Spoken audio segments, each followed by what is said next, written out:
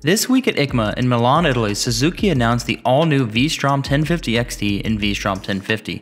Suzuki's self-proclaimed master of adventure was heavily influenced by Suzuki's iconic DRZ Desert Racer and DR Big, with new vertically stacked rectangular LED headlights and in 2020, the V-Strom 1050 XT has a slew of new features. Some of the biggest are the new Euro 5 version of the flexible 90-degree V-twin engine, producing 107.4 PS or 79 kilowatts, which is a 7% increase over the previous generation, and a new ride-by-wire throttle with 3 selectable engine modes and 3-mode traction control system.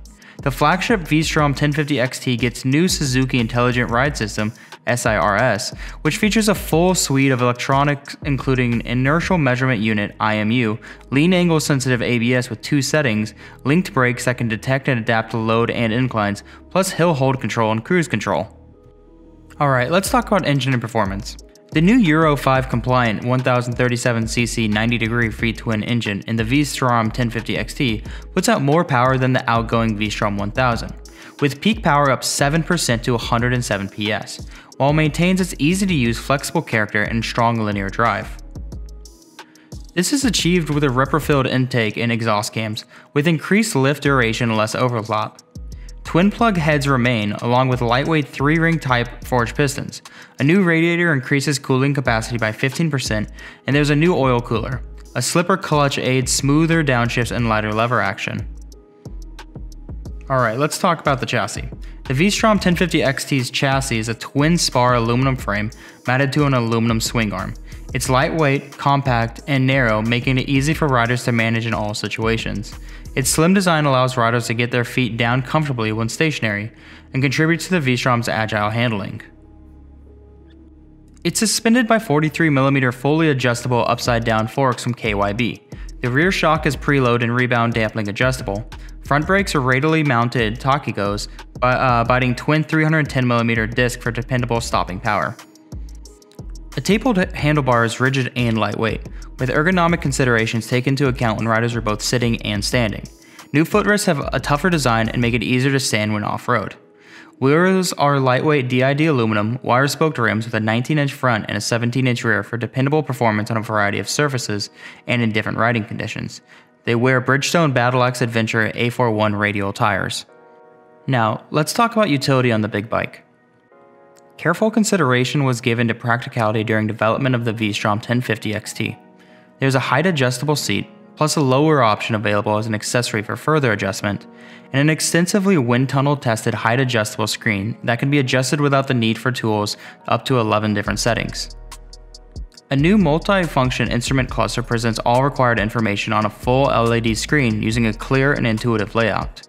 A USB sublet situated on the left of the instrument cluster allows for easy charging of electronic devices, plus a 12-volt DC outlet is located under the pillion seat. Further aiding practicality is the slim fuel tank with a 20-liter capacity, giving a range of over 250 miles or 400 kilometers between a fill-ups based on fuel consumption of 57.65 miles per gallon or 4.9 liters per 100 kilometers. A center stand, handguards, and engine bars, plus integrated luggage mounts that make for easy fitment and removal of all panniers, add more practicality as standard in the V-Strom 1050 XT. Alright, let's talk styling. While unmistakably V-Strom, the new design is a thoroughly modern take on the styling of the legendary DRZ race bike and the DR Big production machine. The beak, now synonymous with adventure bikes, was first seen on the DRZ, and the new design further highlights the association but with a more aggressive and standout image. The shape of the fuel tank, too, apes the design of the DRZ. The color options of the V-Strom 1050 XT in particular pay further homage to the Desert Express, and highlight Suzuki's rich racing and adventure heritage. It comes in a similar orange and white to the original DR Big, while a yellow version links to Suzuki's motocross and off-road pedigree. The handguards, which come as standard, are redesigned and are more angular and rugged, while the mirrors are also new. Careful thought went into the finish of the V-twin engine, with new bolts completing a look that sees the cylinder heads, clutch cover, alternator cover, and water pump case finished in a classy bronze. Completing the striking new look is a new vertically stacked rectangular LED headlight, plus LED tail lights and an LED indicators. Alright, on to electronics. The V-Strom 1050 XT is equipped with a comprehensive electronic package and uses the new Suzuki Intelligent Ride System, SIRS, which is aimed at enhancing everything from rider comfort to performance and practicality. A new ride-by-wire throttle delivers a natural and linear feeling, while slow speeds riding is aided with a more stable idle. The ride-by-wire throttle is part of a wider controlled area (CAN), and an interconnected information network that replaces standard wiring, with the benefit of being fewer wires and faster data transmission. Also part of that network is a new 6-directional inertial measurement unit, an IMU from Bosch.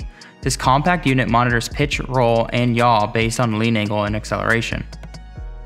Information from the IMU helps govern Suzuki's updated motion track brake system, which includes a lean angle sensitive ABS. The system also automatically applies pressure to the rear brake to help control deacceleration when front brake pressure rises to a certain degree. The system supports the rider should they suddenly brake mid-corner, helping them to continue on the intended line with minimal kickback on the lever. Riders can select from 2 ABS modes depending on the surface and riding conditions. The VStrom 1050XT's motion track brake system also includes slope-dependent control, which optimizes pressure across the front and rear brake to maintain control and avoid rear wheel lift under heavy braking downhill, and load-dependent control, where the ABS unit constantly learns changes in deacceleration through the input of hydraulic pressure as the load increases or decreases. When riding with luggage or with a pillion, the system remembers the optimal relationship between the deacceleration and hydraulic pressure.